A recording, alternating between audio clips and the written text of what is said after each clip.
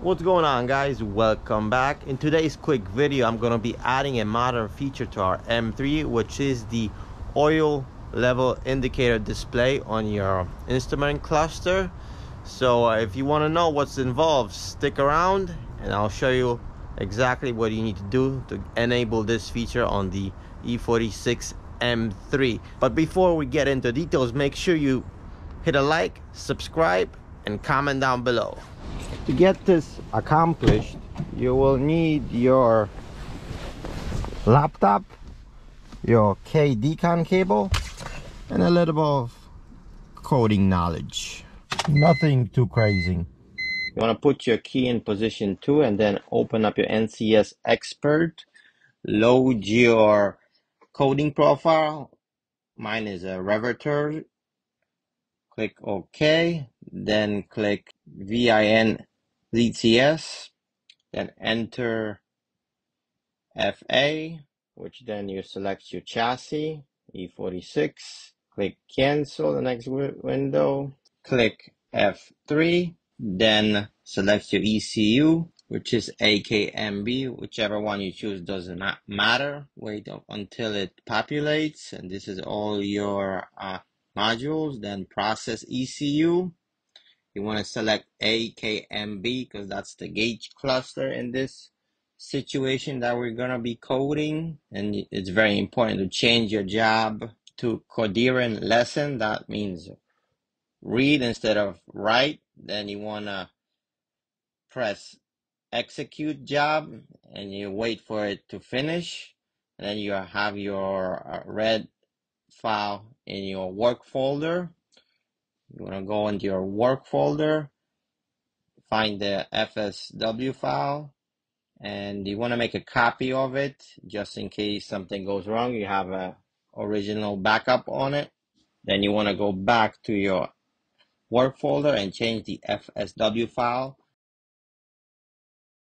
the extension to MAN. Then you want to open it in the notepad. And you have a list of all the options on the instrument cluster. Now here is the important part. You're going to be looking for a line that states OIL NIVEAU underscore M3. Best way to do this is under edit. You want to select option find and just type that in. Bring you right to the line that you're looking for. And once that's located, all you do is erase the niche active to just active and press save. And then you could close the notepad, go back to your NCS Expert. And now here's the fun part. We're going to be actually writing this to the cluster, which then you click change job and change the protocol to SG coherent, which means coding. Press execute job, wait for it to finish, and once it's finished, you're good to go. We just coded your cluster and we could check it out what the results are. Now here comes the scary part. You could check whether you bricked your gauge cluster or this actually works. So how do you do that is you turn your key into position 2, let it all cycle through, and with your BC button on your blinker stack, you have your regular temperature. You scroll through the options, and all of a sudden you have this extra feature which says oil service, and it has these numbers. Now, full disclaimer before I go any further, to perform this you will have to run a CSL engine management, because without that, this option, even if you code it to your cluster, it won't appear on your cluster, because it's only specific to the CSL DME engine software, which came on the original CSL. Another thing that you want to keep in mind is on the original CSL, the oil level sensor had a little bit different parameters for whatever reason. It actually, from the research I have done, it seems like the CSL model reads the oil level 4 millimeters lower on a dipstick. Therefore, this display will show on a CSL full, and on the standard car it might show that it's only maybe half a liter above minimum level or more. From what I researched, most people seem to say that anywhere between 0.6, 0.7, 0.8 liters above minimum when it's actually full. But that varies, because what I'm about to show you in a second on mine, it's totally different. Let's see how you actually interpret these readings. Let me turn on the car. And as you could see on my car right now, I checked the oil before. I know it's full at the dipstick, and this display shows plus 0.02 liters of oil, which actually means that I'm about 200 millimeters above the minimum mark according to this display. But I know for a fact that I'm actually pretty close to full on the actual dipstick. So like I mentioned prior, this is not the most accurate display. So if the display read 0.0, then that would have mean that you're at the minimum oil level.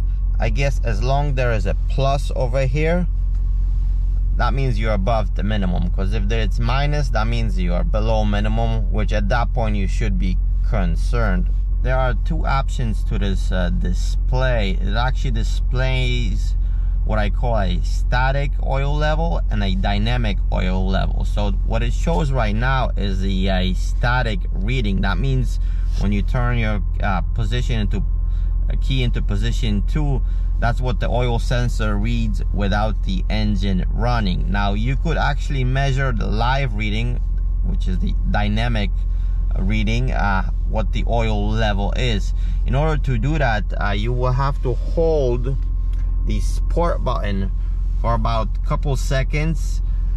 But before you do that, the engine has to be at the operating temperature. So like for example, the warm-up lights have to be off, and your oil temp gauge should be at the normal operating temperatures. I think from what I read is above 60 degrees Celsius. And it's very important, you have to be idling for at least 2 minutes on level ground, because if you're not on level ground, even though you press this button, see you have these number comes up right away, and it reads plus 1.0 liters. That means I'm actually at the maximum oil level according to the live dynamic reading, which sounds about right. So the static reading is not really accurate. If you're not on level ground, this actually won't come up even though you're holding the button, because I tried this several times. If you're even in a little hill,